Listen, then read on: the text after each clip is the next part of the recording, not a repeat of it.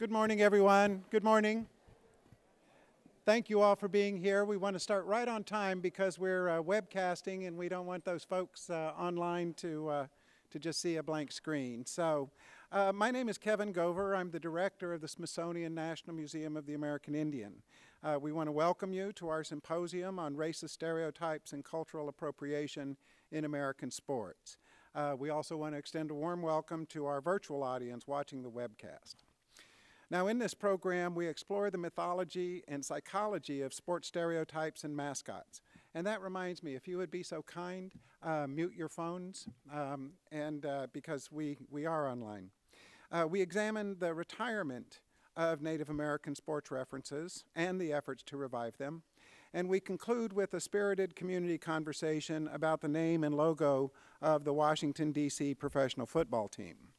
I would also like to invite all of you to continue the conversation and enjoy some refreshments at a reception in our Potomac atrium immediately following the symposium. Now, most of our visitors, whether native or non-native, come to our museum carrying information, misinformation, ideas, attitudes, and prejudices, both negative and positive, based in what they have learned about American Indians in the course of their lives. Now, only a very few of us have devoted extensive study to Native history, art, and culture, so most people's understandings are formed based on the limited information they received primarily from two sources: the formal education system in the United States and the popular media culture in the United States. Now, my own experience in contending with the information I was given while growing up as an Indian kid in Oklahoma is instructive, I think. Native history and culture was only rarely touched upon while I was in elementary school and junior high. I had more than the usual interest in these subjects, but I can recall only the occasional reference to American Indians, almost always accompanied by a photo of Indian people standing on a rocky hillside dressed in feathers and buckskin. I learned nothing about the history of Native people prior to contact with Europeans, save the few pages in my Oklahoma history book dedicated to the Spiral Mounds, which was an archaeological site in eastern Oklahoma. It was as though what pre-existed Columbus' arrival in the America was uninteresting and unimportant. Meanwhile, at the movies and on television, the Westerns were thriving. Even while knowing these stories were fictional, they wore on me. The Indians were semi-naked, monosyllabic, and fierce, quite unlike the many Indians I knew as family and friends. The white people, on the other hand, were smart, industrious, and only reluctant users of violence. The racial message was consistent and powerful. Indians were stupid and violent, though oddly noble in their savagery, and white people were civilized, principled, and heroic. And this brings us to sports stereotypes and Indian mascots. I noticed at a young age that professional football teams in Washington and Kansas City and professional baseball teams in Cleveland and Atlanta used Indian references as their nicknames and images of spears, war clubs, arrowheads, and the like on their uniforms. They used, in some cases, caricatured or stereotyped images of Indian people on their helmets and jerseys. Atlanta even had an Indian mascot who would emerge from his teepee to celebrate in dance each home run by the team. This struck me as strange because I noted that no other existing racial group qualified for this role, and that none of the athletes on these teams were actually Indians. I also noted the widespread use of Native images and references, including mascots, as college sports symbols. Indeed, the University of Oklahoma had its own Indian mascot, Little Red. I spent my junior high years in Norman and, of course, was a fan of the university sports teams. When the football team scored a touchdown, Little Red would Indian dance exuberantly for the cheering crowd. To its credit, the University of Oklahoma long ago abandoned the Little Red mascot. Taken together, the messages my generation received from our formal education and the popular culture were clear. Indians were interesting only in terms of their engagement with non-Indians. A good Indian was one who assisted white people in establishing civilization in the American wilderness. Native women were especially likely to see the virtues of white civilizers and assist them in their efforts. Native men, being violent and dim, resisted civilization ferociously but futilely. Above all, perhaps, contemporary Indians were not relevant. Indians were figures of the past. It would be entirely fair for a non-Indian student in, say, Ohio, to conclude that Indians simply ceased to exist. This is a powerful set of ideas being delivered over and over. They made growing up as an Indian child harder than it had to be. As an older student and as an adult, I made a point of learning more about Native history and culture and came to understand the enormity of the omissions and misrepresentations about Native people that continue too often unchallenged in the educational system and culture of the United States. Now, some things have changed. Certainly, the mythological heroism of Columbus has been challenged in both popular culture and modern scholarship. Most people acknowledge the absurdity of Columbus discovering a world that had been occupied for millennia. On the other hand, certain myths persist and are reinforced. Disney's animated Pocahontas celebrates the Indian princess helping white people bring civilization story of old. Even the movies in which Indians are heroes too often engage in the old stereotypes. The large blue Indians of Avatar and the Indian werewolves of the popular Twilight series may be heroes, but note the spectacular violence of which they are capable. Note as well the addition of new stereotypes that evolved in the late 20th century. Indians as pristine environmentalists, and even better, magic Indians. These characters portray Indians of the past. Television, movies, books almost never portray Indians as contemporary characters. We are confined to the past as though the government's policies directed toward the deconstruction of Native nations had succeeded universally. The practice of using Native people as mascots largely emerged at the very time government policy was to deliberately destroy Native language, Native religion, and Native identity. In this respect, the mascots served very directly the government's purpose by portraying Indians as proud and noble figures, but only figures of the past. Government policy and the popular culture assumed that, certainly by the end of the 20th century, there would be no more Indians. These policies find their roots in the misguided beliefs of the 19th century in racial hierarchy and the ranking of cultures from primitive to civilized.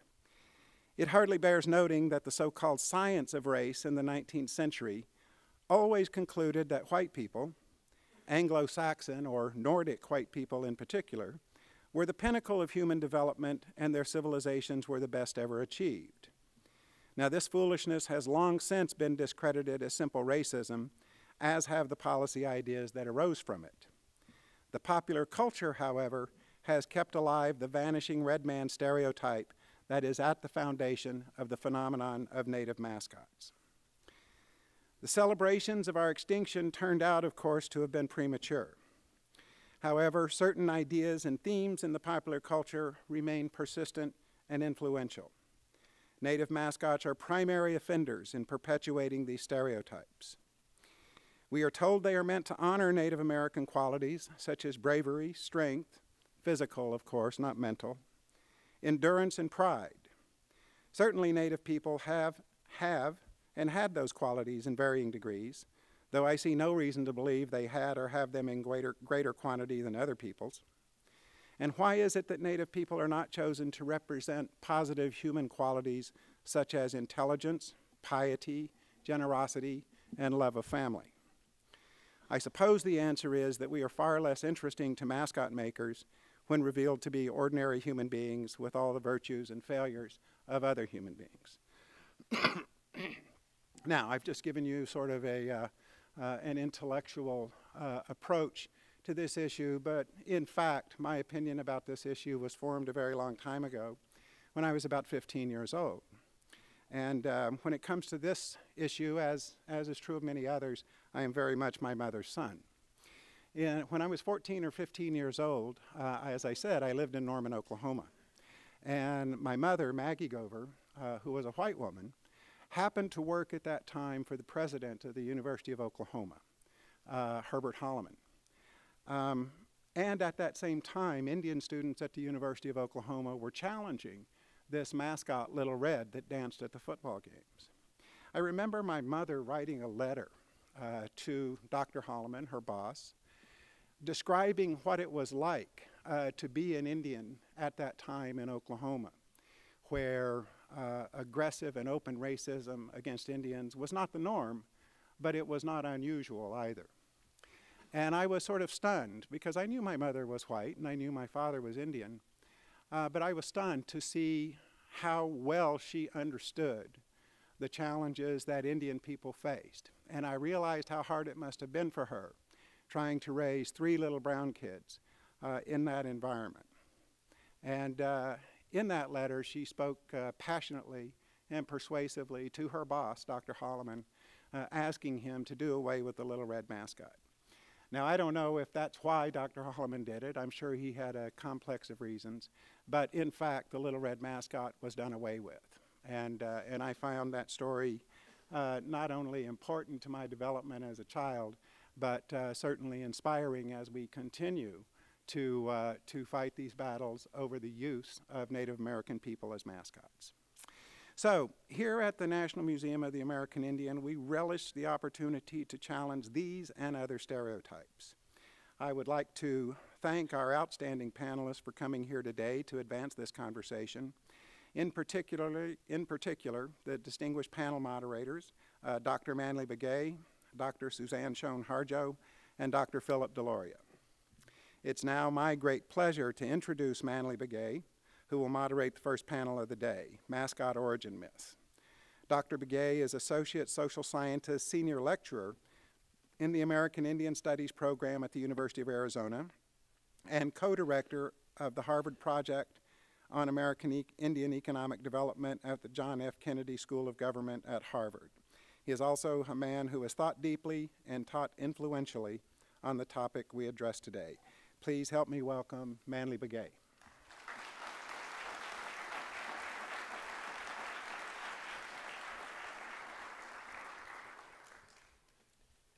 Good morning. It certainly is a beautiful day. I'm so happy to serve actually 2 roles.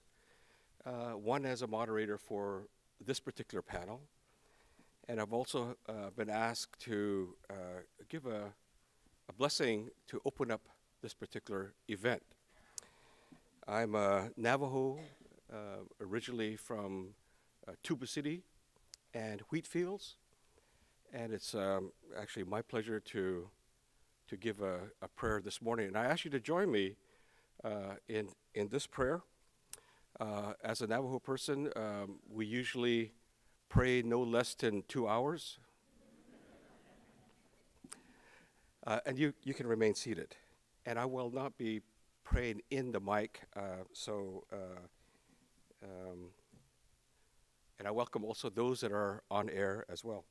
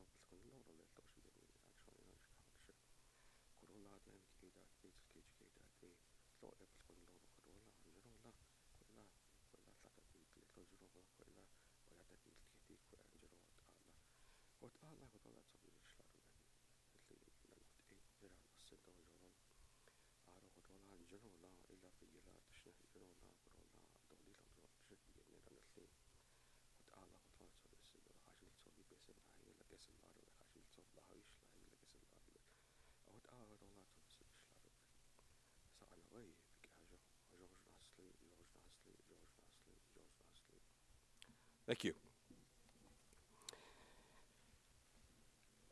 Mascot origin myths is a really interesting topic, and we have with us a distinguished panelist. And this particular subject matter is a very serious matter. When I was a graduate student at at Harvard University, I received a call from a teacher from Quincy Public Schools in Quincy, Massachusetts. And he mentioned that, that there was a mascot that they've been trying to change for quite some time. But it was very, very difficult for the community and the students and the faculty and also administrators to support this change that needed to occur. And interestingly enough, you see this mascot here on the screen. And the story behind this is rather bizarre, laughable at times, but very, very serious. There were two Native kids at the school, and the kids clearly were offended by this particular emblem. So I was asked to go speak to the school board and also community members, and so I went and spoke to the board and also spoke to the community members, and I asked, I said, you know, I went through the typical arguments about why this is offensive. And I was continuously reminded that this is not a Native image. And I said, really? And they said, no, this is not Native. It's not an Indian person. I said, it sure looks like it. Two feathers, a headband, a tomahawk, breechcloth, moccasins, and they said, no. I said, well, what is it? And I was informed that, well, Mr. Yaku, as his name, is a depiction of an Armenian dentist. I said, well, I don't see a drill. I don't see a mask. And they said, yeah, it's an Armenian dentist after Dr. Yakubian. I said, okay. I said, well, this is the origin of this particular mascot. Apparently, Dr. Yakubian, a generous benefactor to Quincy schools, was honored. So his facial feature was put on this emblem, and it became Mr. Yaku. Mr. Yaku was born, and to this day, North Quincy High School, the Red Raiders, they still have this emblem. And I could not convince, for the life of me, the people that I was addressing that this is not a Armenian dentist. But you can see that the entrenched feelings, the entrenched understanding of tradition is very, very difficult to change. Our panelists here today will address mascot origin myths. To my left, Dr. E. Newton Jackson is Associate Provost and Professor of Sports Management, University of North Florida. Dr. Jackson actually hails from Washington, D.C. Welcome home, Dr. Jackson. He's held various positions in academia, like Associate Dean, Department Chair, Program Director for Sports Management Programs and Faculty. He's worked at Howard University, Florida A&M University, Grambling University, and Florida State University. He has extensive NCAA coaching experience. He has also held the position of Athletic Director.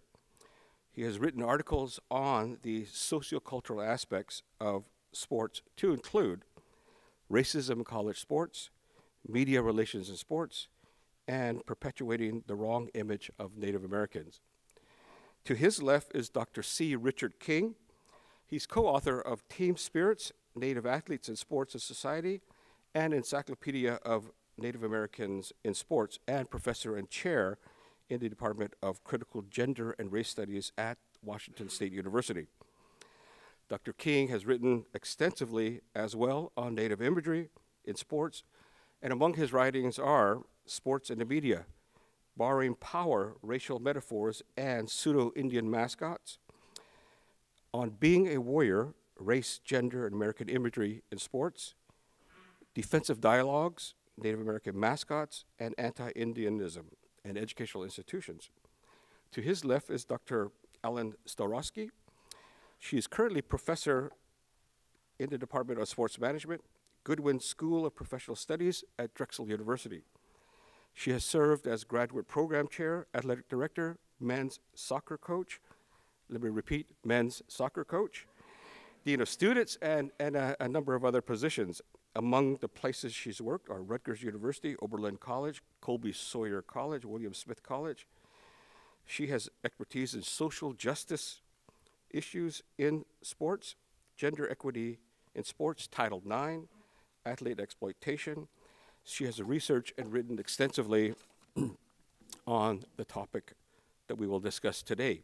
Her writings include American Indian Sports Imagery in Sport and Public Imagination, Title IX Literacy, What Coaches Don't Know and Need to Find Out, Hazing, and she's also written with Dr. King of Polls and Race Prejudice. To her left is Ms. Linda Wagner. She's author of Firelight, The Life of Angel Decorah, Winnebago artist, and Plain Indian, Dreaming Indian, The Trial of William Lone Star Dietz. She's a lecturer in the multicultural studies at Sonoma State University. She's also a specialist in Great Lakes Métis history and Winnebago culture and genealogy. Her other writings include Posing Indian, Manifest Manners, and Subversion of William Lone Star Dietz. The Trial of Lone Star, which was actually cut from the original manuscript of Firelight, and Reclaiming James One Star, and Neither White Man Nor Indians. We will go with my left with Dr. Jackson first, who will give a short presentation, and down the line, and then we'll have a panel discussion about the topic, and then we will open up questions to the audience. And again, welcome to this event. Thank you. Being a member of the Eastern Cherokee, Southern Iroquois, United Tribes of South Carolina, it's a privilege to join these colleagues and this group today on such a timely topic, timely in the sense that we've been discussing it for decades. Ironically, some institutions of higher education got the message long ago, as we heard Oklahoma, Stanford, Dartmouth, but a lot of institutions of higher ed have not, and K-12, have not quite yet accepted the dialogue that there are some issues with race and ethnicity. Anytime we talk about race and ethnicity, there is such an uncomfortable cloud in the room. It doesn't matter if we're in the nation's capital, which, yes, I grew up here and went to high school down the street at Gonzaga, but it's across the country. It's uncomfortable. It doesn't matter which ethnic groups we have in the room to talk about it. But discussion and dialogue is certainly the way to begin change. The problem that I've seen about the Native American mascot images historically is that the learned behavior, we don't always want to use the term racism, racist, because then it's defensive and we got to put up our shield. But we have to lay out certain facts. And the more we do that, the more we have the opportunity to hopefully allow our colleagues, our friends, and those that we don't know an opportunity to see for themselves some of the disparities, and I would have to call them lies. I wanted to find a nice word. I was going to say untruths, but the lies. You know, I grew up learning Columbus sailed the ocean blue 1492. Well, you don't pull up to a place and people are waving and you discovered it. It just doesn't work that way. But that's how many of us in this nation were educated. So it's hard to change some of these perceptions. I was going to begin here with a discussion on symbols, because that's somewhat where we go with images. It's about symbols, how we view things. And it's always the same. Is the glass half full or half empty? It depends upon the eye. It depends upon what we see. The same image, but has a different meaning, sadly. when we talk about sports and images, somehow this image comes up and denotes different things to different ethnic groups within the United States still today. In South Carolina, it became a debate over their capital, but it did not even rise above their capital till 1962. So is it really a tradition?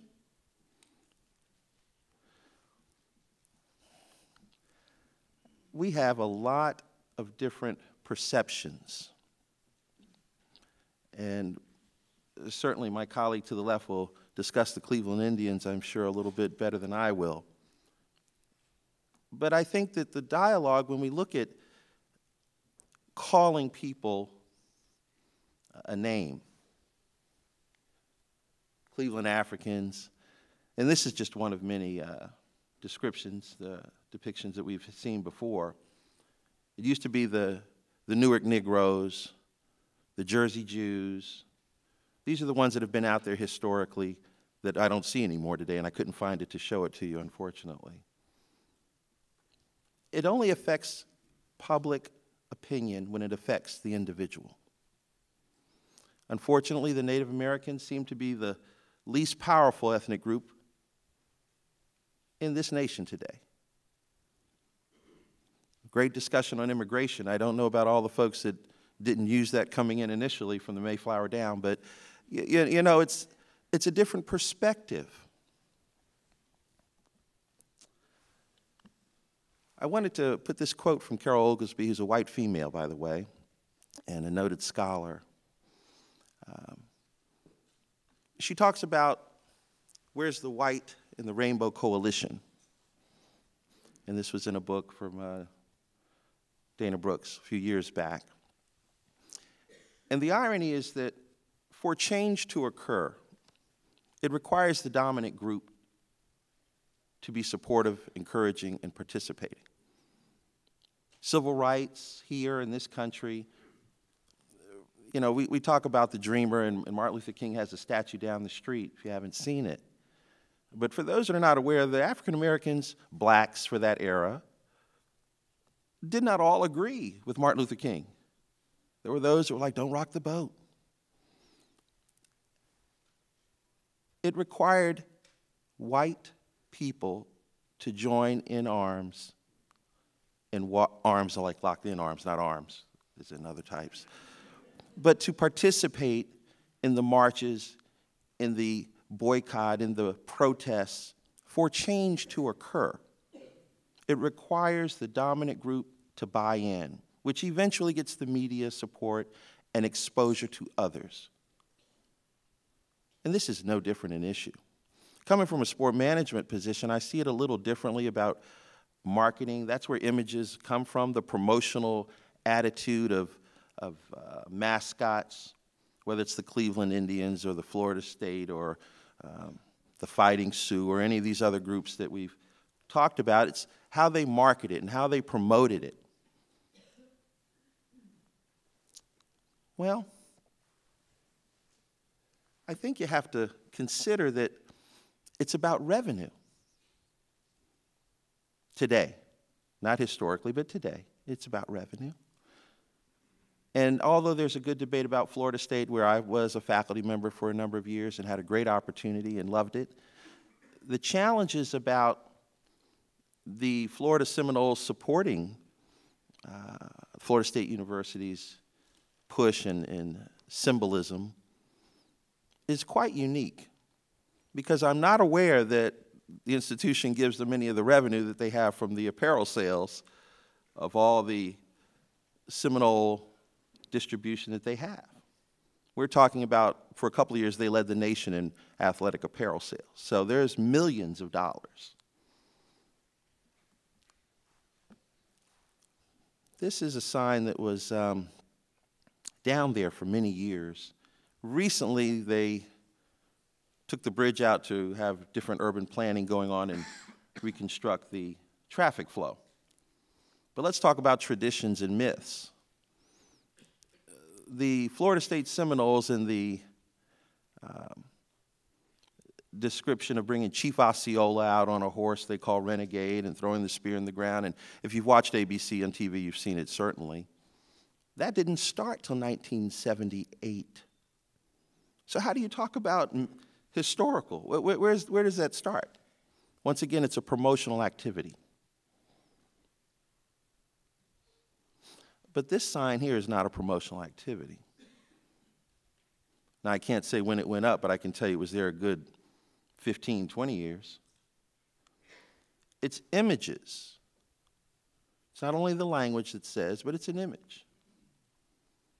How do we get to the other place where we understand one another a little better?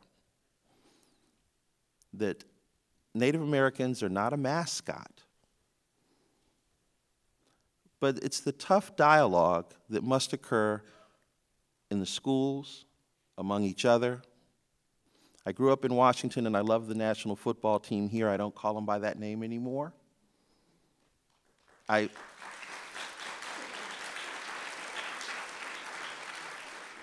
number of decades ago, I participated with the Rainbow Coalition of Fairness in Sport group, and we protested outside RFK Stadium. And I want to tell you, I was never so embarrassed and hurt that my fellow Washingtonians and Maryland and Virginia folks were so disgraceful, rude.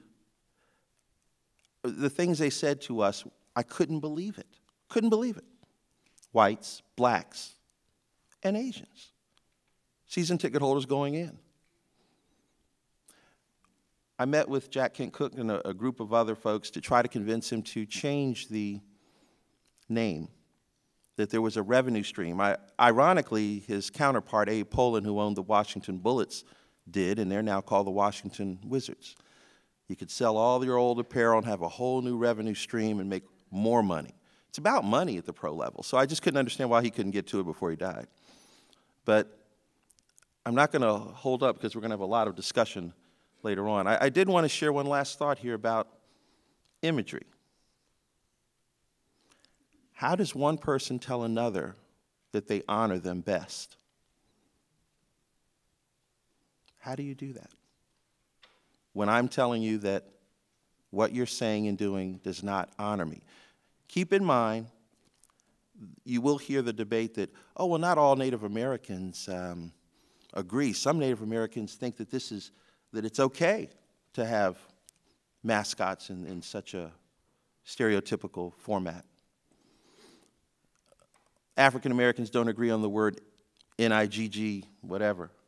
There's some that think it's a despicable word from generations, and there are those that use it with term of affection and endearment today. Within groups, we're not going to all agree. The issue is that some are offended. That's the issue. We don't agree in anything. 400 yards from now, there's a bunch of folks that we put up in that big building, and I guarantee you they don't agree on anything. Thank you.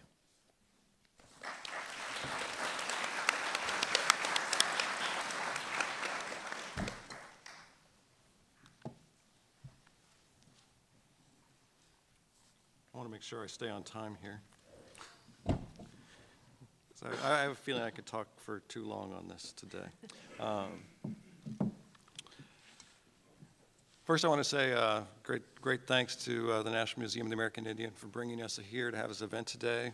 It's a great honor to be here. And I'd like to express gratitude to the activists from Carlos Montezuma through Charlene Teeters, to many people we don't know who have raised this issue and have brought it both to the consciousness of scholars and to everyday conversations in the newspaper and on the street. And I should say that I come to this, this project as an alum of the University of Illinois. And really for a great deal of my life, I grew up, didn't think much about mascots. I grew up in Kansas City. I was a fan of the professional football team there. My high school played a team called the Indians. I swam in this water and really didn't take much or give much thought to what mascots might have meant. It was really only when I was at Illinois that I began to think about mascots and really come face to face with the anti-Indian racism that they embody. And I was quite hopeful in 2005 when the NCAA banned mascots in intercollegiate athletics that, hey, perhaps we've turned a corner, perhaps some kind of progress has been made. We're on a new page. And I'm here today to tell you we really haven't turned a corner, and the football team in our nation's capital might be one point of evidence of that, but I'd like to point to a more local and perhaps less known set of practices, which is the efforts to revive Chief Illini Wick at the University of Illinois. There have been efforts by student groups and alumni groups to have alternative homecomings, to bring the chief back to homecoming parades, and as the t-shirt on the screen indicates, to offer up, I guess, what they would call playful revivals of the chief. And if you can't read it, the t-shirt says, excuse me, this is the unofficial St. Patrick's 2010 shirt. It has Chief Illini Wick on the front. He's got 2 beer bongs, which reinforces all kinds of negative stereotypes about Native Americans and I would say college students. And on the back it says that Chief Illini Wick, the mascot's far from dead. He's just passed the F out. Right. So far from us turning a corner, I would say that we really are living in a kind of afterlife. And I'm interested really in the afterlife these days of mascots, right? Those arguments to revive, to defend, and to make mascots meaningful still. Chief Illini Wick emerges in 26. He emerges out of Boy Scouts, out of playing Indian, out of an acceptable tradition of taking and remaking Indianness. And this is a picture of the chief dancing at halftime. I suppose they would have said at this moment in time the chief was about honor, bravery, respect, and reverence. While at the same time, you could go to a shop near campus and buy Chief Illini Wick toilet paper as well as Chief Illini Wick on t-shirts. Right, so ultimately, Native American mascots turn as well on a particular kind of dehumanization and a desensitization of the dominant population to that. Because the tradition that matters, the form of Indianness that matters, is that they have made. It's a particular kind of possessiveness that really demands preservation and demands narratives and stories to protect it. And this is where I think, and why I think origin stories matter so much. Origin stories don't matter really at the beginning because you're creating something. Origin stories begin to matter when people say, hey, that mascot is racist. That mascot hurts. That mascot is bad. And people look around and say, no, this mascot isn't bad. And they begin to create narratives, what I would call sincere fictions, to justify the mascot. They sincerely believe what they're saying, but what they're saying is fictional. Perhaps we would like to say these things are untruths, lies, or myths. And the reason that, I'm sorry, here's the toilet paper. I got a little ahead of myself there. And here's a fan in DC who probably thinks very little about the origin stories that circulate when they're dressed in paint on the sidelines. Right? Why it's possible and why it was possible to manufacture mascots, I would argue, hinges on a particular kind of misrecognition on the one hand, right? An expectation of what Indians are supposed to be like and a capacity to invent those or make those images real, right? So much so that actual embodied Native Americans get lost, cannot be seen, and are not understood as equal human beings. Right? It also hinges on a very material reality, right? And a consciousness that emerges out of that, right? A reality of dispossession, of displacement, and of death, right? And one in which a settler society emerges on the foundation of this and yet would like to forget it, right? As this image suggests, right? Don't be self-conscious about playing Indian at your hipster party or at halftime. It's not like you've perpetuated any kind of real or symbolic violence against these people, right? And ultimately, even when we're being ironic, as Diesel is in this ad, right? We're always stupid when we think it's okay to play Indian and when we allow Indianness to be appropriated and perpetuated in this fashion. All right.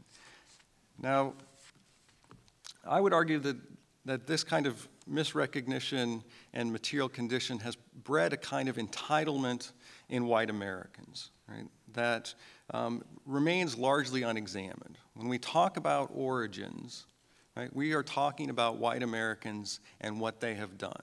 We're not encouraging white Americans often enough to reflect on what it is that they have done or what kind of practices and consequences they're visiting upon the world. Right? We instead say, well, where'd that come from?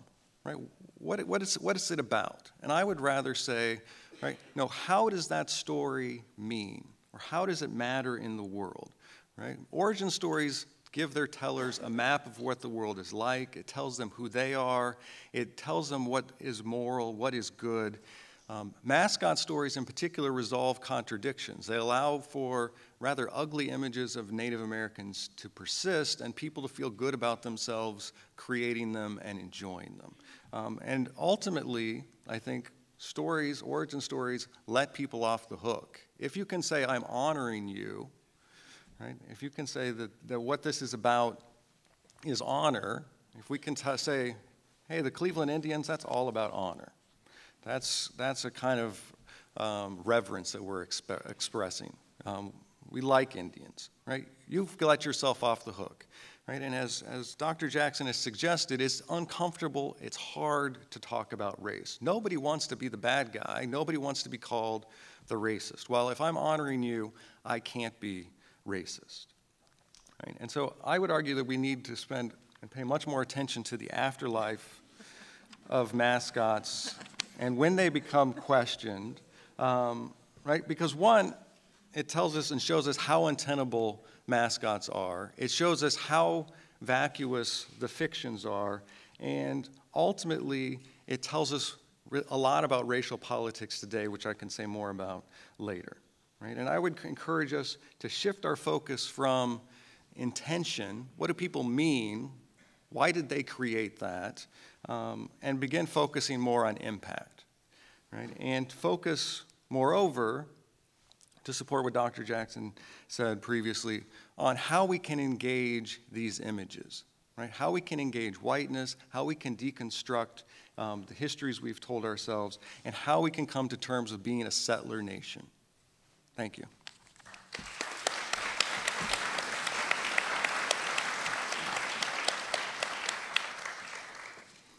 Good morning, everybody. Thank you for that. I'm really so deeply appreciative of the opportunity to speak here and to have been invited by the National Museum of the American Indian to contribute to this conversation about American Indian imagery as it's promoted in sport venues and the legacies that it draws from and passes on to future generations, and why I think it's important that we come to grips with the dynamics that go on around these images. I would suggest that as a nation, we will never come to a place in our understanding about race until such time as we deal with this particular issue. I think that the stakes are this high for all of us. I very much appreciate what Dr. King is talking about in terms of this notion of an afterlife, especially because of the fact that when we get beyond the surface of the individual stories that we tell about these images, we can start with Cleveland, and I'm going to do that in just a minute. One of the things that we begin to see very, very quickly is that they actually are all one and the same. So that here we are sitting in Washington with the use of the term Redskins having been disputed for over 30 years and longer. and somehow there's the experience that because this is quote unquote our image, that it's somehow very special and just, you know, ours. But of course, you know, that imagery was exported from Boston. You know, there was the Boston Braves, and of course the Boston Braves, in terms of the baseball team, moved on to Milwaukee, which eventually became the Atlanta Braves. And of course, in terms of the practices associated with both the Braves and the tomahawk chop, then we get something where we see it in Tallahassee. When we begin to look at that surface impression and then go deeper, we see that it's all one and the same. And I was particularly struck when I saw the image of the North Quincy Armenian Indian, I guess. It's a little puzzling for me, but was very struck, especially having spent a good deal of time looking at the image of Chief Wahoo, that if you, and you can join me if you like, but you know, Wahoo Yaku, Wahoo Yaku, there's such an interesting intersection there, and also in how kind of had this image put up on the screen again. When you look at the Indians image here and remember the North Quincy image, they're almost identical. So I think we really are up against this fabric of narratives that that obscure the racial dynamics that are underneath them. In 1992, Native American scholar and author Michael Doris wrote about these images that they serve as opaque curtains, solid walls of white noise. And in a classroom in Ithaca, New York, I ran smack dab into that curtain when my students engaged in a debate about the appropriateness of franchises using American Indian imagery during the quote-unquote politically incorrect World Series, which featured the Braves and the Indians. And one of the students, after I allowed this conversation to go on for quite a while, and I didn't have a position on it, I had grown up being a Methacton warrior myself, had not reflected on these things at all. And a student in the back of the room raised his hand and he said, well, of course, the reason why the team is named for Lewis, or named the Indians, is because of Lewis Francis Sauk Alexis, so the first American Indian in professional baseball. And so he contested our discussion, saying, well, why are we talking about this? This is such a notable figure and such a benign gesture. Why would we ever contest it? And, you know, thus began this journey into unpacking the mythology associated with both the story, the way in which a story was manipulated by the franchise to get us to believe what they wanted us to believe. And in the meantime, much of the history behind Lewis Francis Sauk Alexis is also obscured.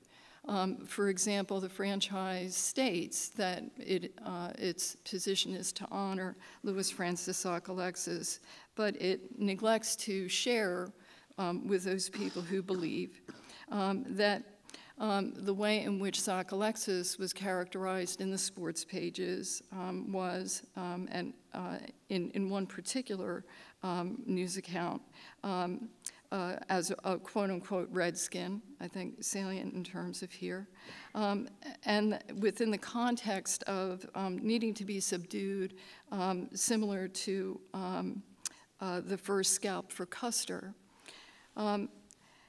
And these kinds of reminiscences circulate throughout the time that Lewis Francis Sauk Alexis is playing in the 1890s.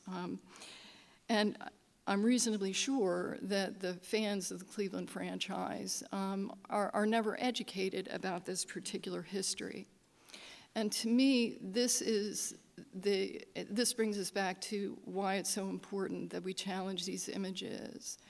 Because if, as an entire nation, if we know far more about our American Indian image mythologies than we do about white American Indian history, then these images are doing exactly what they're supposed to do, which is miseducate the entire populace so that we do not have to be accountable for what has gone on in the past. And we can also allow for the continuing marginalization of American Indians as an entire group.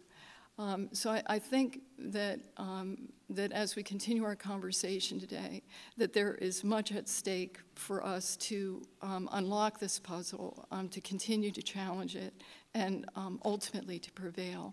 So I'll close with that, and then hopefully we'll have a lively discussion. Thank you.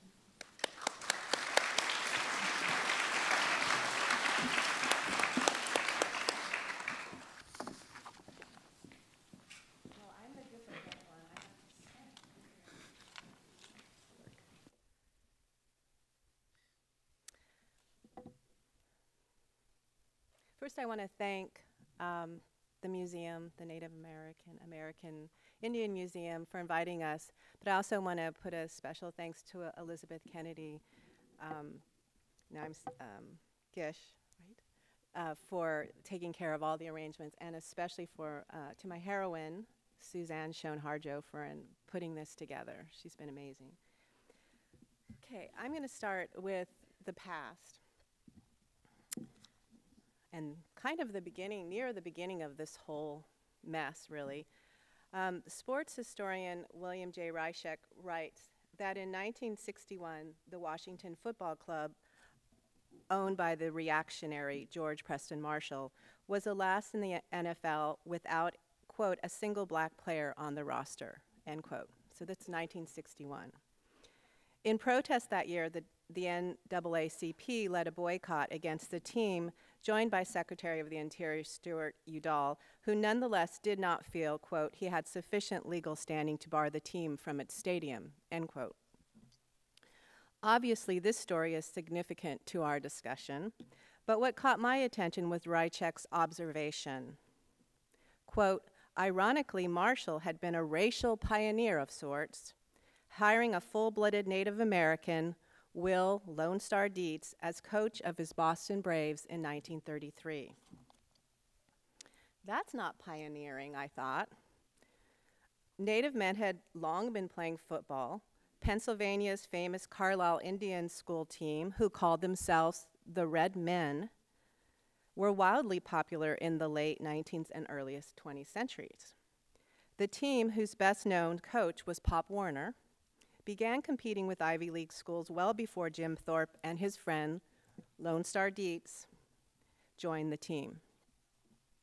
Carlisle closed in 1918, so Marshall hired the showman Dietz to replace Coach Lud Ray in the spring of 1933, hoping to cash in on Indian football nostalgia. As a nod to Carlisle, they, and I don't know which one, but both Marshall and Dietz created a new name for the Boston Braves, one already in the sports writer's lexicon. They dropped men and replaced it with skins. Today, Pro Football Inc. claims that this slick marketing ploy was to honor Lone Star Dietz.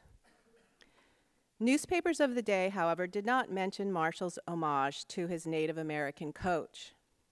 Instead, they listed Dietz's career accomplishments. Quote, Dietz assumed charge of the Redskins after a series of triumphs on the collegiate gridiron.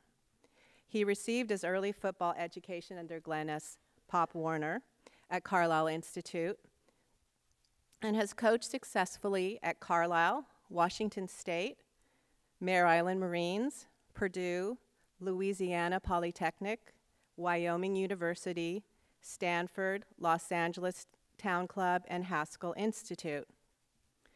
Dietz's tenure, end quote, Dietz's tenure at Haskell an Indian school in Kansas allowed him to recruit native players for Marshall, who were then directed to apply war paint to their faces while they played football.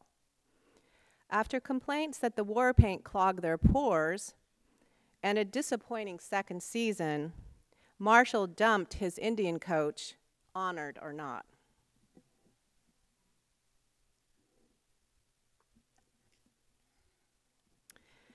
Still, Lone Star Dietz has continued to play mascot for Washington Football Club. He was also inducted into the College Football Hall of Fame this year in May as a coach. And mascot comes closest to describing the nearly full-blooded, if not full-blooded, German. But he was a dramatic fellow who wanted to play football, and he wanted to play at Carlisle, where it was, as Sally Jenkins reminds us, the all-American spectacle sport. So he took on the identity of a missing Oglala man, or Sioux, born at Pine Ridge, named James One Star. He enrolled at Carlisle in 1907, probably illegally recruited by Pop Warner, and 3 months later, at 23, he married Carlisle's head of the art department, Angel Decora, a Ho-Chunk, or commonly Winnebago, woman who was 14 years his senior.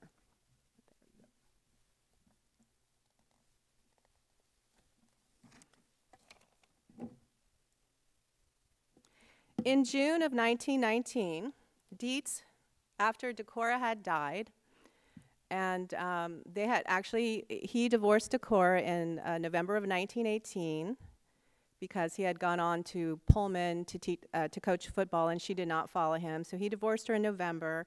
In February 1st, he was indicted, and on February 6th, she died. So I never knew, because I wrote a biography about her, I never knew if she knew about his real identity.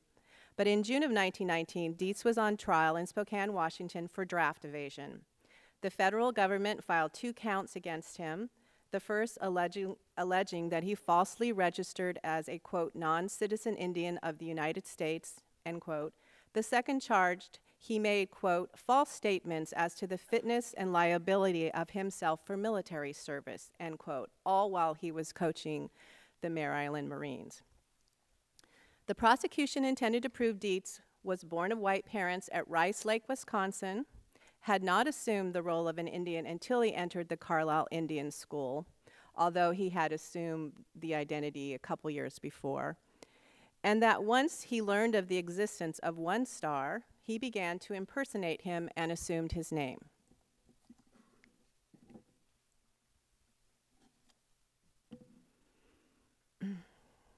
So this is One Star, the real James One Star's enrollment form or descriptive historical record from Carlisle Indian School, where he went in 1889 until 1892, and then in 1894 he enlisted in the Army and served in at Fort Vernon barracks where Geronimo was. He was actually part of a troop hired, enlisted to, ironically, guard Geronimo. And then he was dishonorably discharged from the Army in 1894 and disappeared entirely. The year he disappeared, Dietz was 10 years old.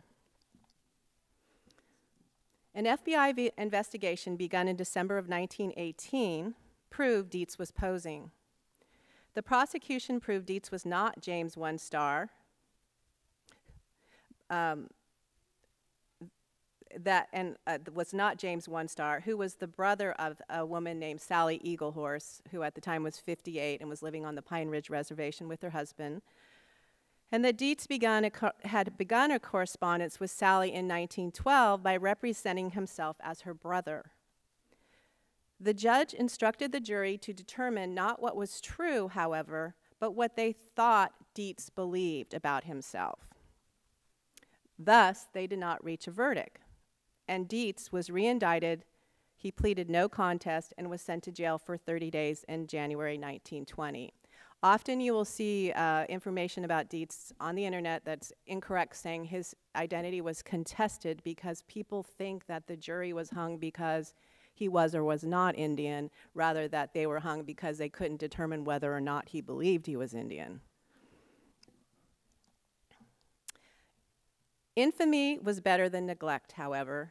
As Dietz told one newspaper reporter in 1916, "I'm like Lillian Russell. I don't care what they say about me as long as they say something." Eventually, his trial was forgotten, and though Dietz's relationship with Sally was over, he continued to promote, and promote is a really good word, and it goes with what we were talking about before, his phony Sioux identity for the rest of his life. And in fact, his headstone says he was born in South Dakota, and he was born in Wisconsin, and calls himself Lone Star.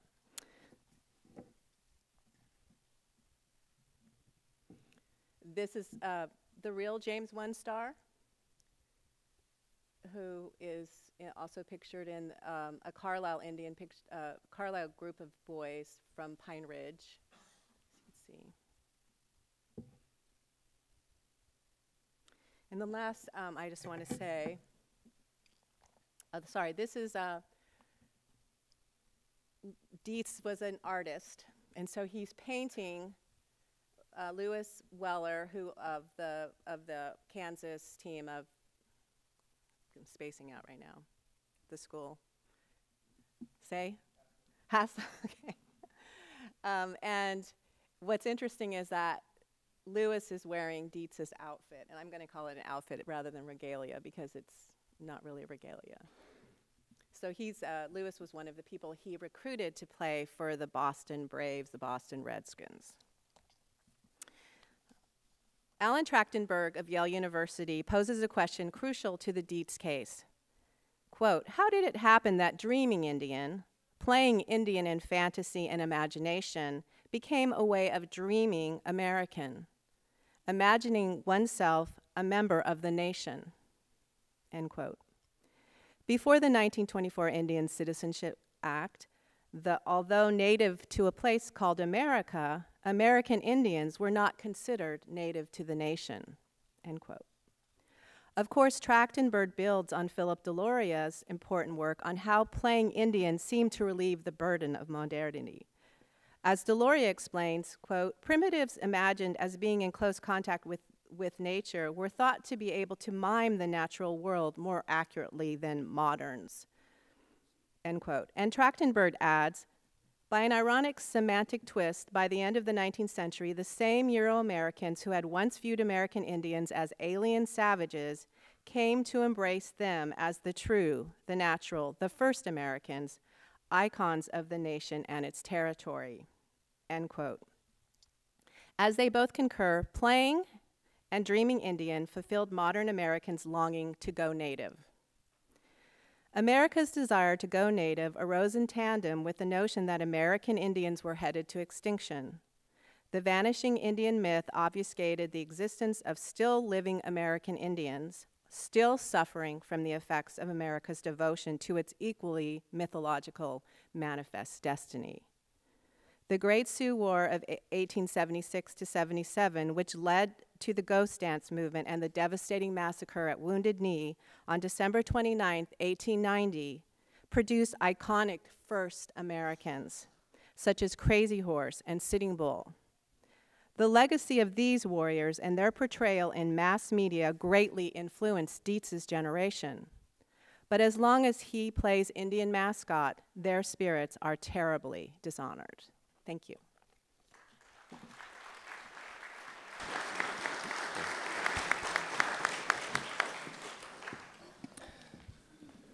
Thank you. Wow. We are going to have a discussion here about the presentations that just took place. And then a little while later, we will have questions from the audience. There are microphones in the back that we'd like you to use if you have a question. And I'm just thinking, as the panelists were talking, and the question that Dr. King raised about we haven't turned a corner yet. Sparked a thought in my mind, and I'm wondering why. Why is that the case? I have a colleague, Professor Freiberg, Stephanie Freiberg at University of Arizona, who's done a lot of good work with her colleagues around the psychological effects of mascots on young American Indians. And today, the highest suicide rate is with young American Indians. And she's done work around the effects of mascots on self-esteem, personal and community worth. And she's found that the negative stereotype and imagery has detrimental effect on young American Indians.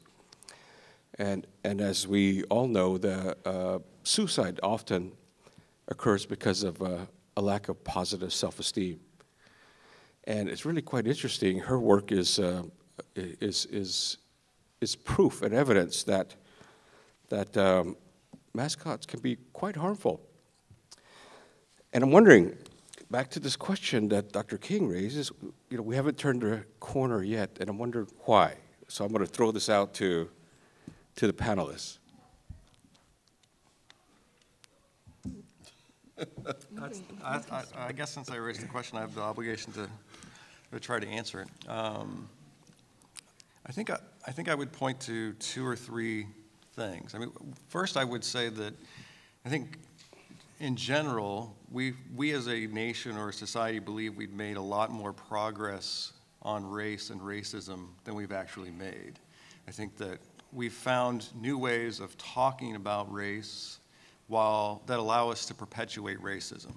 So we no longer use ugly, overt stereotypes outside of the context of mascots, perhaps, yet social stratification is as bad or worse along the lines of race than it was 40 or 50 years ago, right? Which is a very disturbing pattern to note. So I think that one is this kind of disconnect between signs and structures and the kind of perhaps social work that they do for us. The second, I think, has to do with the fact that this set of mythologies, as Ellen suggested, are so central to what it means to be American, what our nation means, and how we understand our past and future, that we've been unwilling or unable to really untie them and to begin to make sense of them. And I would say that the primary reason that both of these other 2 features have persisted, that underscores or undergirds all of this, has to do with white privilege and with whiteness and with the unwillingness or the inability of whites to really come to terms or begin to just ask very basic questions about their history, about race and power. And the ease with which perhaps they've been able to flee many of these conversations, hide behind gated communities and hide behind origin myths. I mean, those are the 3 things that I would point to, none of which perhaps are particularly suggestive of good ways out. Ellen? Yeah, happy to take my shot, a swing at it, since this is sports.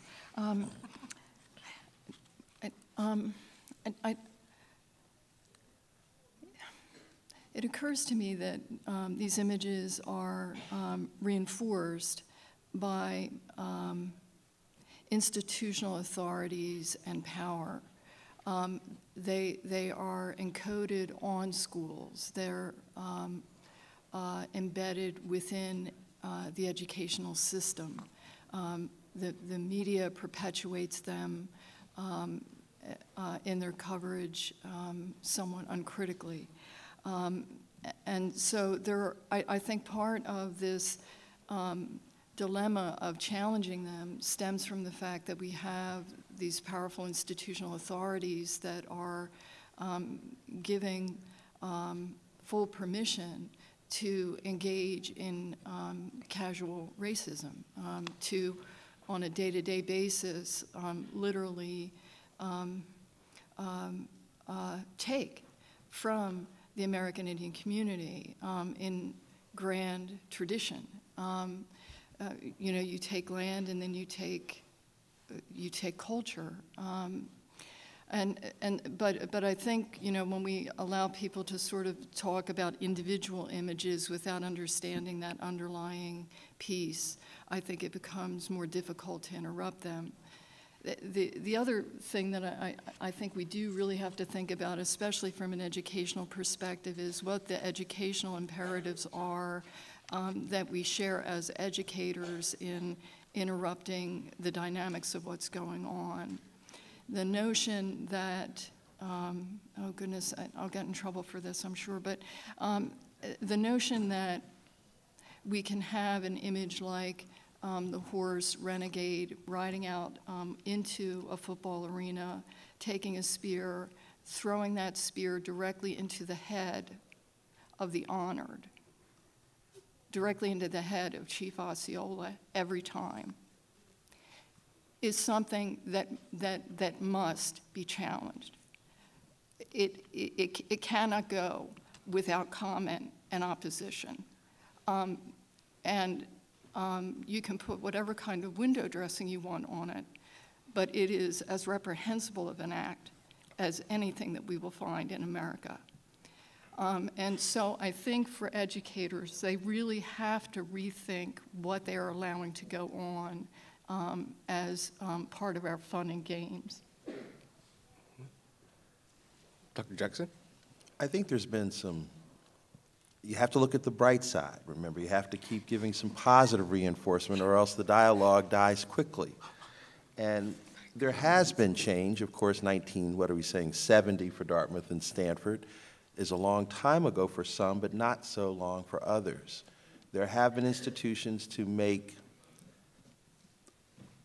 informed decisions. Of course, alumni and some supporters are not always pleased. I am more disturbed with Dr. King saying that those trying to, you know, I guess in the current state with vampire movies and everything, we're coming back from the dead. We're going to bring Illinois back again. Here, they're fighting Illini, not giving up. That's horrible. That's horrible. So there is some progress, but we haven't gotten to where we need to be. But that says a lot about social justice as a whole. Linda?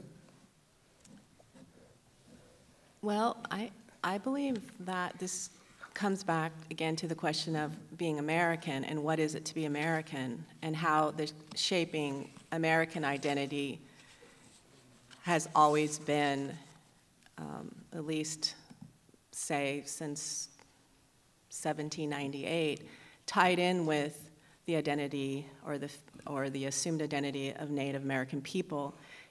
Being American, in order to separate from Britain, one of the things Americans did in literature and in other, before sports even, is they identified themselves as Indian characters. They wrote books about Indian characters. They made up stories about Indian characters. And it's very deeply ingrained in our psyche, I think, even if you took it out of the sports realm, where it kind of, it went crazy. It's still in literature. It's still in Halloween costumes and Disney films. I mean, it's kind of like putting the mirror back on ourselves and saying, why is it that American identity is so intimately tied with a notion that we have this Native American side to ourselves, this primitive side to ourselves? Why do we want to identify with that? And that's, I guess, all like. You know, when I gave a talk to the school board at North Quincy High School, there was a lady sitting next to me, and as I was standing there, she grabbed my shirt like this, and she says, "Please don't take our yaku." You know, she was crying. It was as though if yaku was eliminated from North Quincy High School, she would cease to exist. And I'm wondering, you know, we're talking about mascot origins, and I'm wondering why? Why is it that there's this entrenched feeling that we have to hold on to these mascots, otherwise we cease to exist? And I'm just kind of, Dr. King? Well, I actually, if I had more time, I might have told a story today about my own grandmother who went to a high school that was the Indians. And after I got into this research, we had a long conversation in which she was crying about what the mascot meant to her and what it meant for me to be doing this work and wondering why it was everyone, I think she used the word hated her. Why do they hate us so? Why do they want to take this from us? And I think that this experiential, effective element of mascots and of playing Indians explains one reason why people don't want to give them up. I mean, it's part of their identity, it's part of their life experience, it's part of how they know themselves, it's part of how they know their region. And it's not simply a sort of like, oh, well, let's just choose a new mascot.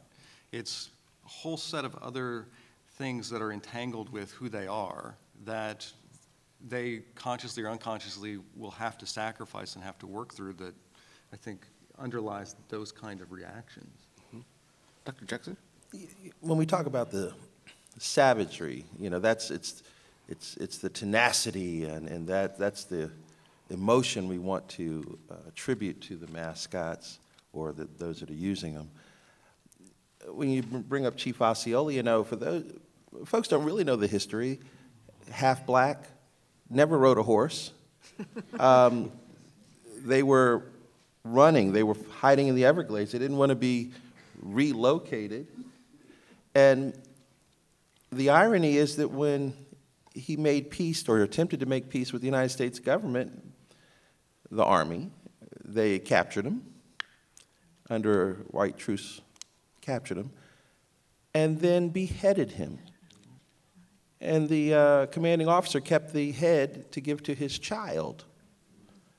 Now, I'm trying to get, who's the savage? I just have a hard time understanding how we portray the historical facts. And then we distort it a little bit to try to make it, once again, a promotional and exciting thing with the flame and the spear and, pomp and circumstance, fireworks. But what do we constantly pass on to the next generation? I'm glad to see that there are some young folks here today that'll have the opportunity to hear the descriptions. But it's certainly not what we see in Disney all the time and or read. The images are wonderful and flowery, but America's not that way all the time. Are we? Back here? Just 1 second. Ellen?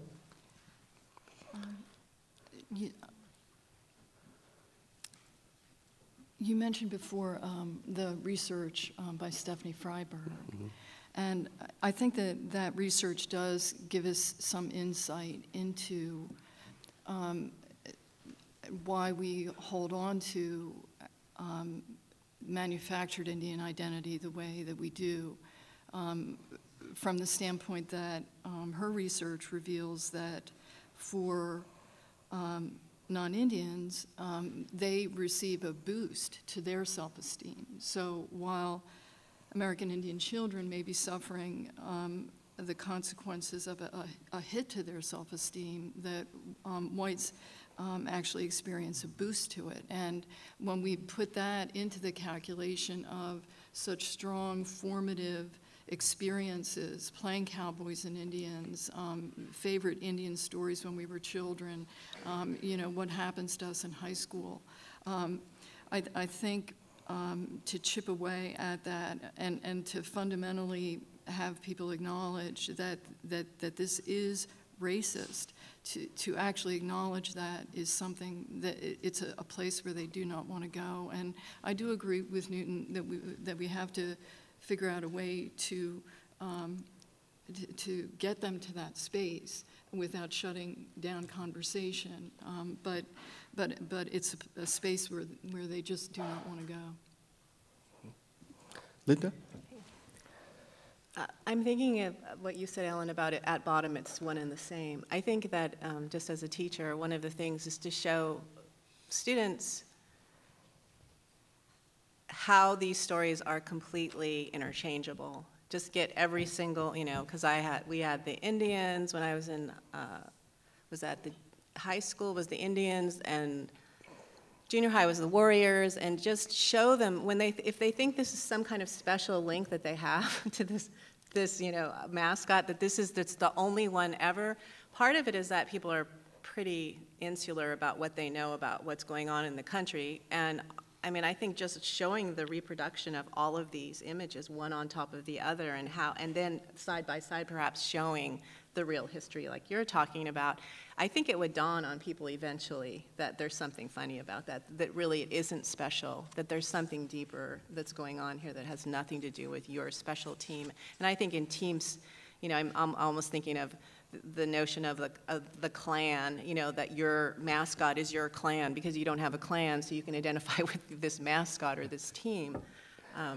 I really think the more people know, the more they would let go of it. If you didn't just focus on your one region, Great, thank you.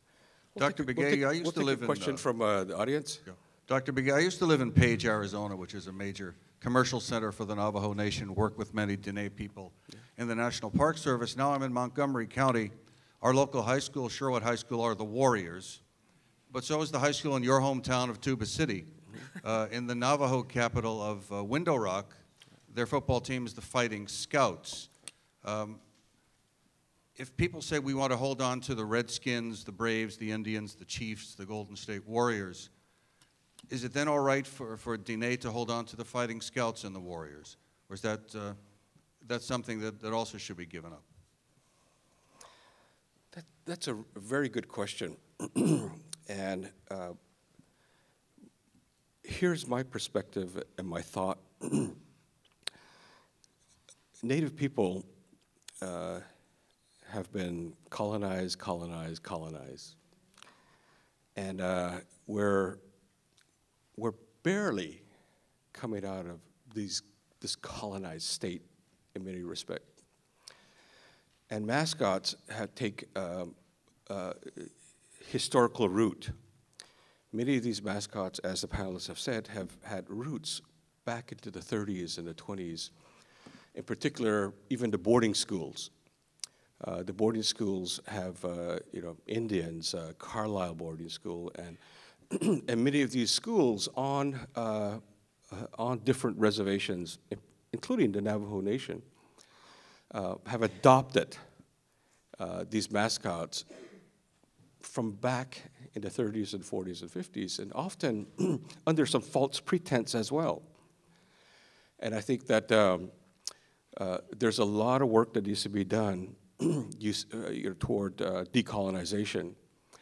And it is not appropriate, in my mind, to see this occurring at any school, whether it's native or non-native.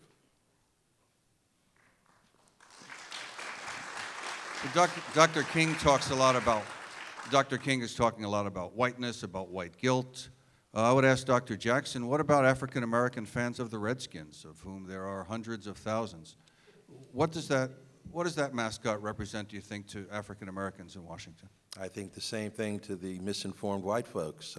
As I indicated before, when I protested RFK years ago, there were African-Americans that were just as rude and vile as the counterparts. Education is the key, but it's a reinforced education, and I think the comment that Linda made a minute ago that we have to keep putting everything out there for them on both sides of the screen so everyone can understand better what they don't really understand. We're caught up in a love of a sport and a team loyalty, brand loyalty, whatever you want to call it in the marketing world, but the reality is there's some sidebar impacts that individuals don't understand. Thank you. They don't care. Okay. Another question? It's a tough audience, Dr. Begay. I'd like to address this question to you. Like Dr. Jackson, beginning in 1992, which was the last great season of the Washington football team, and also the 500th anniversary of Columbus's beginning of the plunder, Native American groups began picketing every single game at RFK Stadium. I attended every one of those home games and witnessed, as Dr. Jackson said, the abuse that was heaped upon the Native demonstrators. I was a reporter. And at that same time, Susan Schoen Harjo and others launched a lawsuit before the Patent and Trademark Board, which was eventually successful in outlawing the racist name, which was eventually overturned. But as Dr. Jackson points out when he mentioned, so I'm familiar with this history and have written about it often and totally embraced the rejection of the racist name. We wouldn't call them the Coons, we wouldn't call them the Jigaboos, and so why should we call them the Redskins? But or niggers. Or niggers. But Dr. Begay, I'd like to ask this question, which when Dr. Jackson pointed out the history of Osceola as half African, just in 2012, there was a massive disenfranchisement. When I mentioned this point to my colleagues and friends, they say, well, why are you expecting black people to support this Native cause when in 2012 there was a massive disenfranchisement, a vote by, I think it was the Sioux Nation, to disenfranchise the black Indians and say, you're no longer Indians. Cherokee. The Cherokee, thank you. So how do you justify recruiting the support of African Americans like myself, or how do I defend support for this cause when African Americans say, well, they disenfranchised us lock, stock, and barrel after hundreds of years, after decades of being thought of thinking themselves as Indians? How do you correct that imbalance? Wow. Any Cherokees out there? I want to throw it to you. This is the way I would answer that question. It's actually a very good question.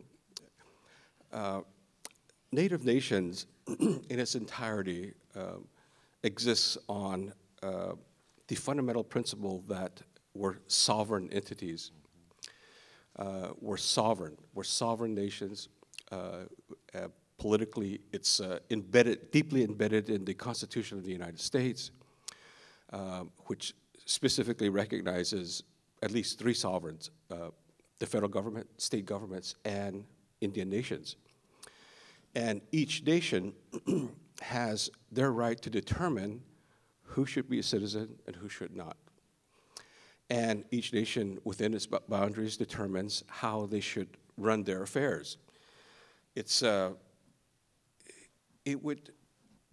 would not be appropriate for me to comment on what is going on in Cherokee Nation in terms of their sovereign status. I have an opinion.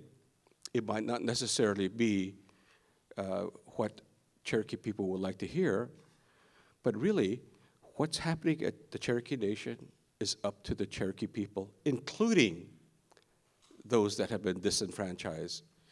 And we live under the rule of law, we live under these circumstances, and that's something that will need to be addressed through the institutions that have been set up at the Cherokee Nation. It has not been resolved yet. It has not been resolved yet. So we're going to see how this gets played out. So it's very, very interesting. The other question that sort of was embedded in the larger statement is around why should we support one another. It's really quite interesting. We're in this together. That's right. We're a human family. That's right. We are who we are, five-finger people. And the United States is based on a set of laws and rules and regulations, in particular democracy, justice, and so forth. I was one of the 7 litigants with Suzanne Schoen Harjo against the Pro Football Inc. And we went through 17 years of this fight. We did not lose on a technicality. We were paused on a technicality. There's a younger group coming up where latches will not be attached to them. And let's see if the United States is up for justice. Let's see. Let's see what these younger folks will achieve. So I'm looking forward to that day. And it also reminds me that as a young man, I would go into a store. I would walk down the street, in particular in the border towns. Wouldn't you know it, I would be called dirty redskin, stinking red nigger, and it still is with me. You know, those words. It's very, very hurtful. And when hurtful comments are made like that, and you hear and see in sports entertainment those words being celebrated as though it's the next best thing since sliced bread, you question the intent of these people. And sports entertainment, as Dr. Jackson was saying, it's really about money. It's really about money. So if you hit them where it hurts, I think change can occur. And I'm looking forward to that day when the younger folks that are bringing up the case comes before court. I think it'll be a good day. Any answers to the questions that were posed? Another question, please. Yes, good morning. My name is Asantwa Nkrumah Toure, and like some of the previous speakers said, I too used to be at the old RFK Stadium protesting with my Native American brothers and sisters regarding the racist name of the Washington football team, and I share some of their same concerns, because fast forward from then to now, I find myself cringing about how some of my own people of African descent, engage in stereotypes not only against Native Americans, but against Palestinians, Latinos, only some of whom are immigrants, et cetera. So I'm wondering from the panel, just how far along are we on a broad, multiracial understanding of the seriousness of this issue? And let me just share a quick personal story. Many African people in this country also have Native Americans in our family trees. So for me to struggle with another person of African descent about this issue makes no sense to me. You know, I go up their family tree, I see their great-grandmother and their great-grandfather are Native American. My great-grandparents were Native American. So why, among people of African descent, are we also having this kind of discussion? Thank you very much. Thank you. Panelists? Bad behavior is bad behavior. I mean, there's just no way to cut around it. It's learned behavior is where we've gotten all of the stereotypes historically and for all groups.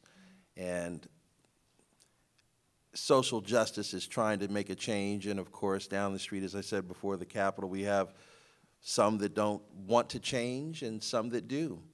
I mean, we have to understand that we have people that live two lives. I saw that Strong Thurman's black daughter died in the Washington Post the other day. You know, he didn't admit that forever. I mean, if you know your history, you know the type of people we're talking about that we elect and allow us to lead us. But we should not have divisiveness among any groups. Strength is in power. It's about understanding. It's about education. And we're going to always have a dissenting person or group of people that disagree within every ethnic group about every topic. But we have to have the dialogue. We have to continue to not shout, not point fingers, not use the derogatory terms. We have to have better efforts at educating one another. And if I could just add, I think that it's important to recognize that race is not just an axis of identity. It's long been an axis of division and a means of exclusion. And if we think about some of the core messages that the panel are communicating, social citizenship and political citizenship in the United States often have linked whiteness and citizenship. And I think that until we can decouple those and we can encourage something beyond essentialized racial identities and coalitions, I worry about getting to that place where we say, where's the white in the Rainbow Coalition? And I would say that it's really this in some ways, this issue of white supremacy that's driving that. But that would be my take.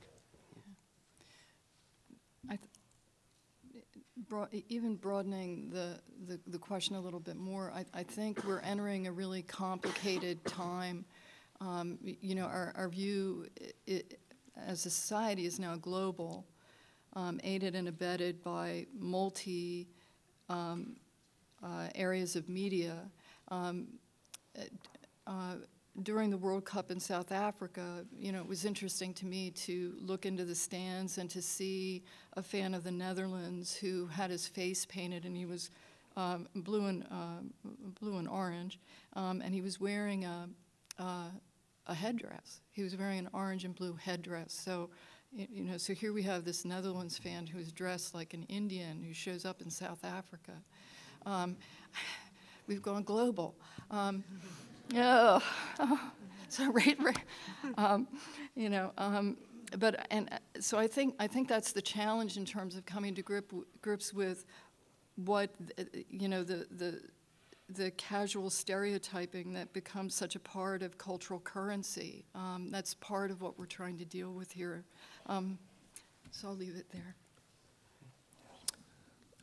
One of the things that I would question is the notion of progress, and I think it has been questioned by a lot of people because it also it's comparable to the idea that there's savages and what's the next, barbarians and the civilized who have this destiny, you know, that we're going to somehow rise to some better place. I think we need to sort of just teach people these things and not worry about that, oh, how far have we come? Now Obama's in office, how far have we come? Well, we're still people and we still have the same problems we've always had. So it's really not a matter of when are we going to get there and all be in the rainbow or not, but that it is an everyday challenge to talk about these things that, you know, if they go away, that's great, but that we're going to reach some you know, place where we're more ahead of the people that were behind us is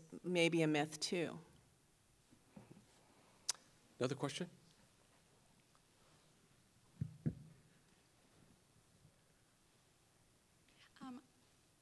Dr. King, you were talking about the universities and the mascots and how a lot of universities have made progress in changing those. But I think that, you know, one issue that we need to focus on is K through 12 education. For instance, I attended a school in Fremont, the deaf school in Fremont in California, and we had a statue on campus that showed a bear and an Indian having a fight. And of course, these are negative images that we don't want to keep portraying in our society, but of course, children are seeing these, people who are impressionable. Of course, this has an impact on young Indian children, as you were talking about. And that perpetuates those stereotypes. So my question is, how can we start to focus on K through 12 and perhaps make some of those changes at an earlier age?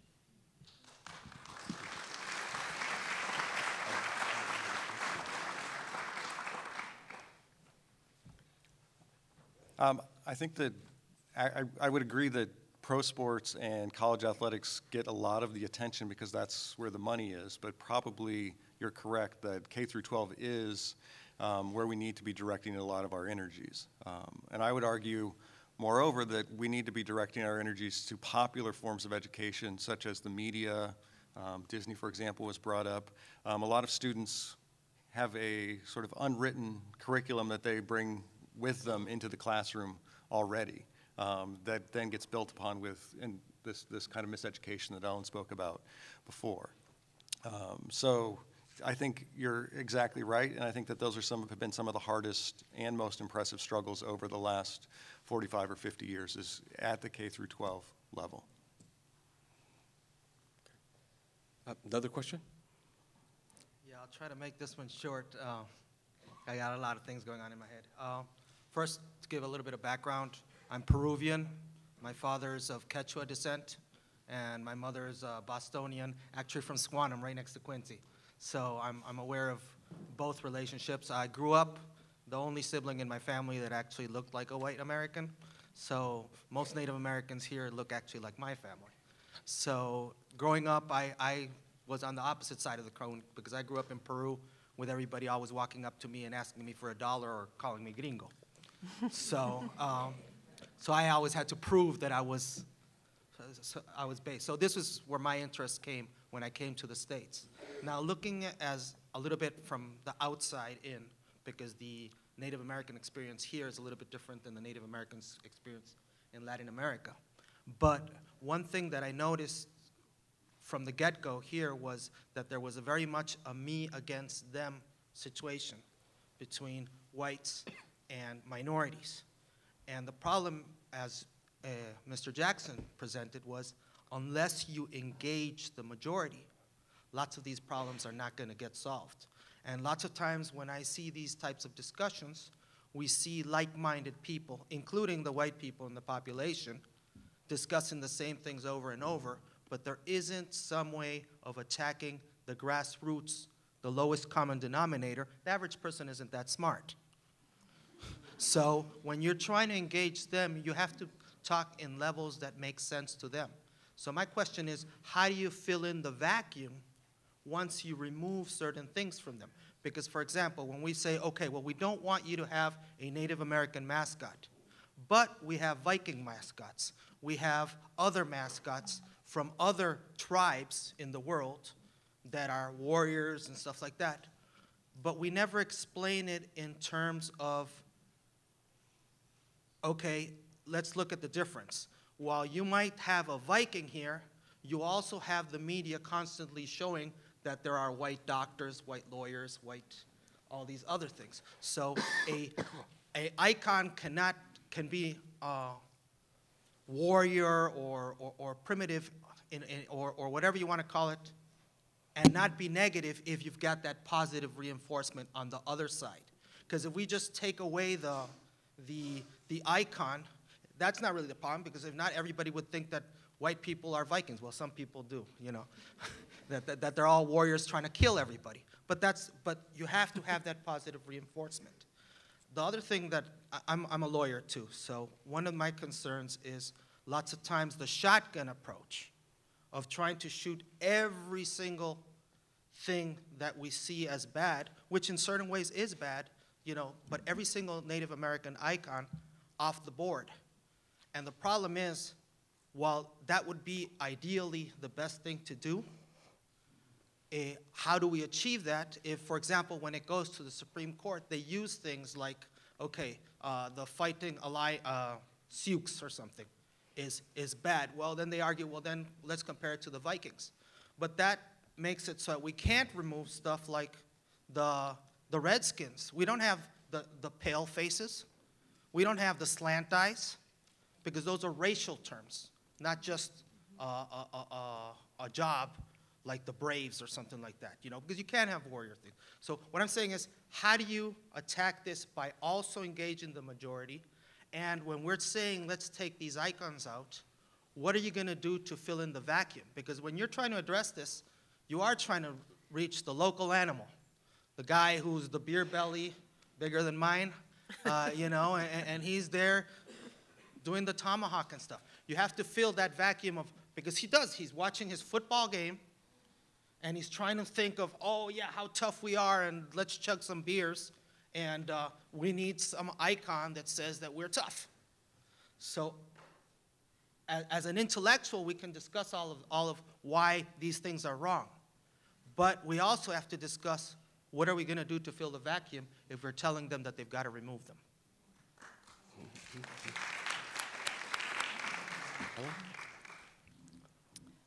I'll take a little bit of a shot at that one.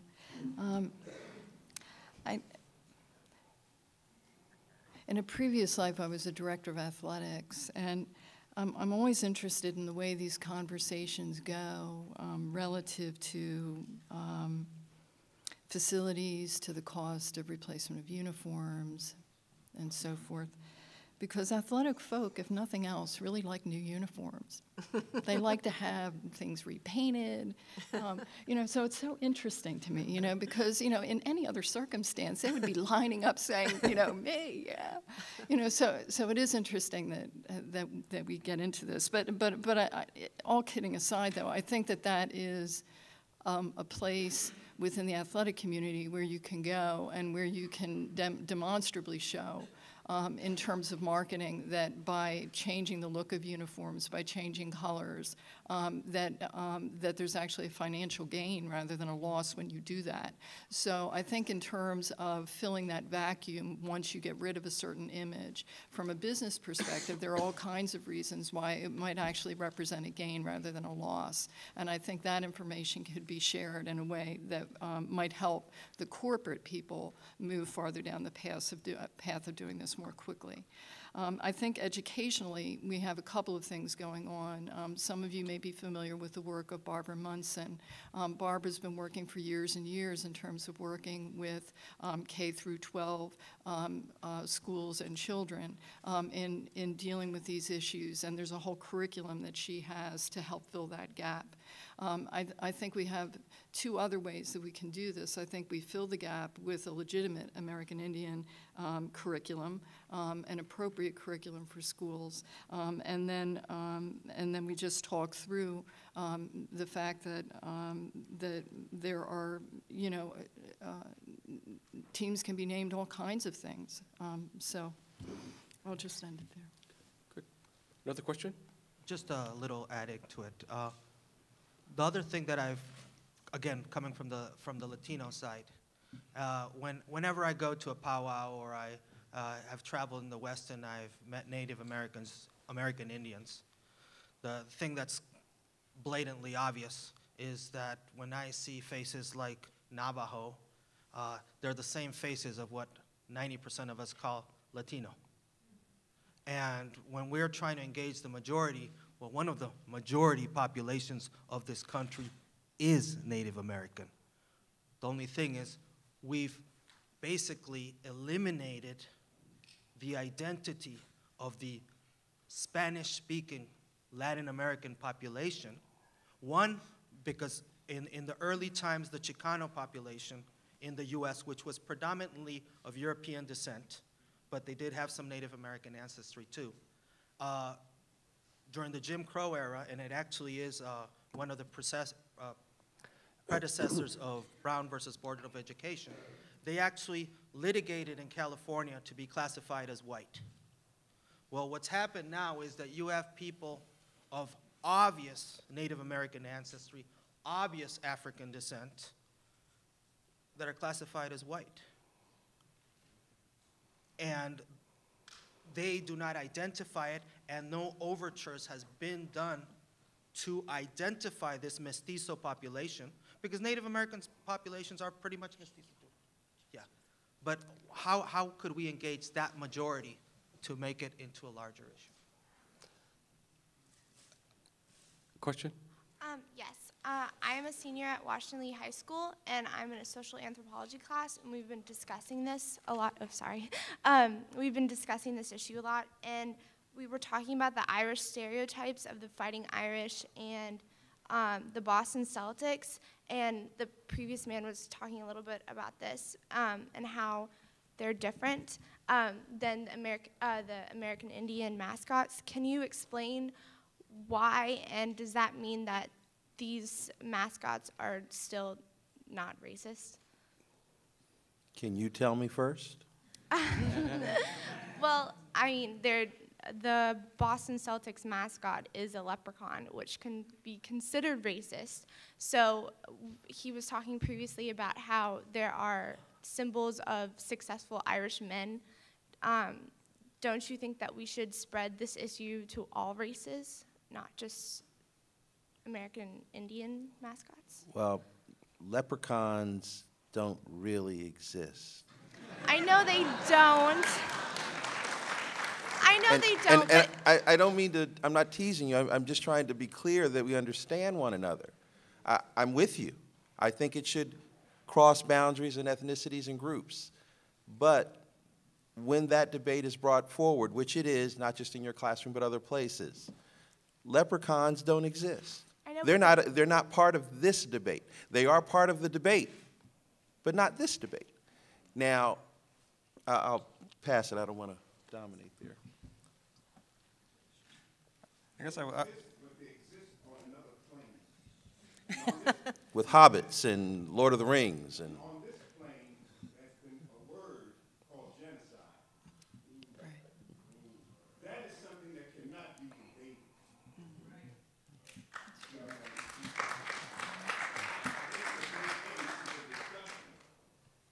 Right. Could you go to the mic so that actually, there's a lot of people waiting in line here too, okay, and I'm supposed to ask our online questions at least once. Next question, and then we'll pick up the gentleman that was speaking. Okay, I want to acknowledge all the online questions that are coming in right now. And one of them asks, couldn't school mascots be covered by Title IX education equality rules? Just repeat that again, please. Couldn't school mascots be covered by Title IX education equality rules? Ellen, I think this is right up your alley. Things seem to be pointing in my direction. You know, I've been a little bit surprised that there hasn't been more consideration of how Title IX might apply from the standpoint that the vast majority of these mascots are gendered. They're male representations, and I think it is possible that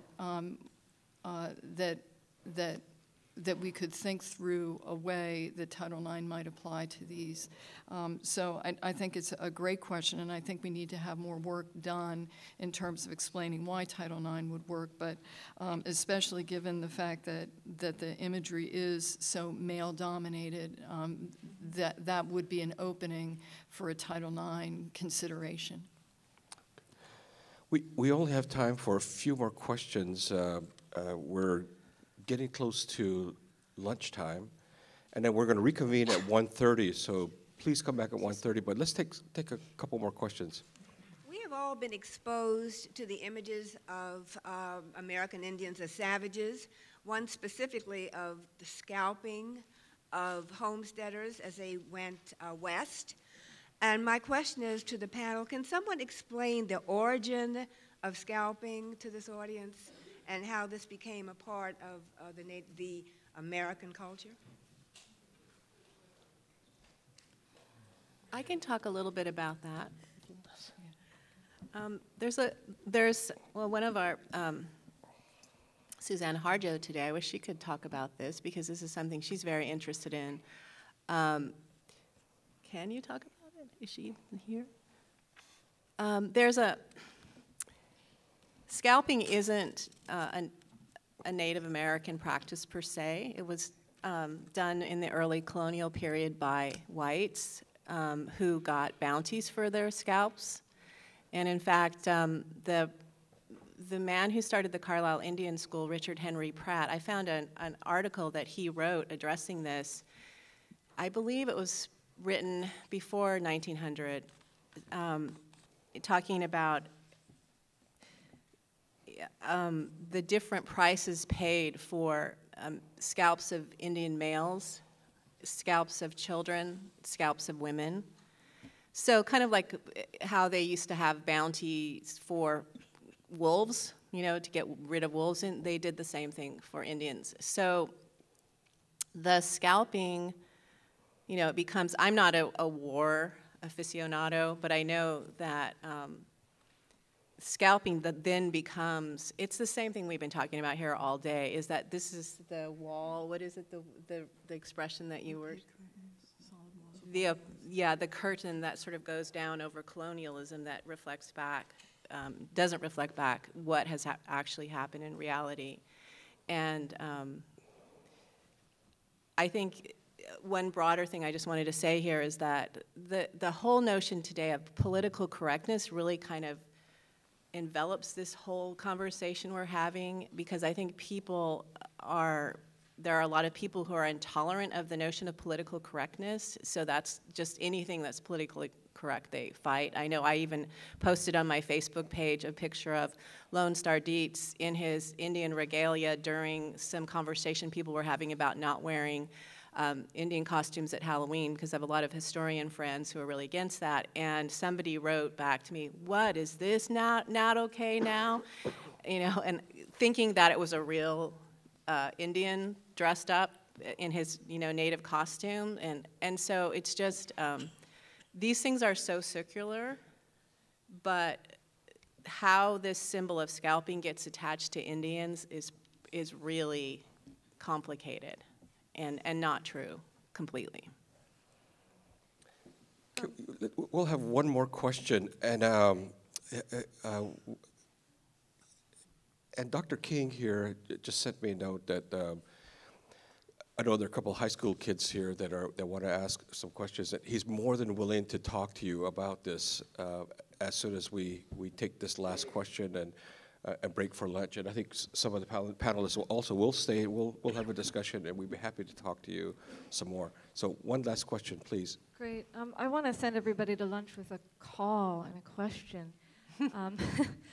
I was really inspired by this image and by the symposium.